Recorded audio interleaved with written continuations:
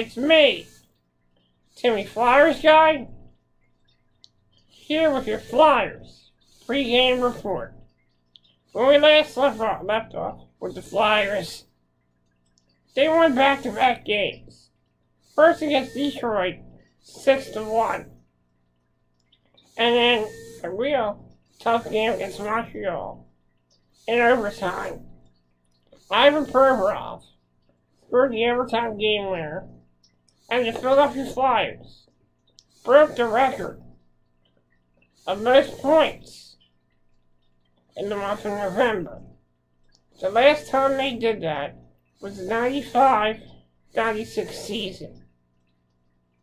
Tonight, the Flyers look to continue their success in the month of December as they play their first game in the month of December. Tonight, the Philadelphia Flyers will play the Toronto Maple Leafs. The last time the Flyers played the Toronto Maple Leafs, the Philadelphia Flyers beat the Toronto Maple Leafs in a shootout. Sean Couturier scored the shootout winning goal in Forsberg-like fashion.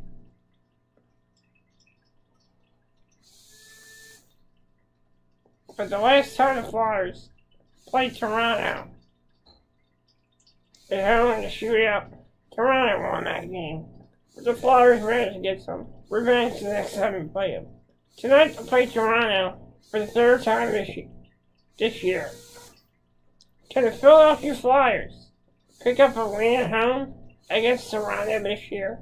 Let's find out tonight as the Philadelphia Flyers take on the Toronto Maple Leafs. Let's go Flyers!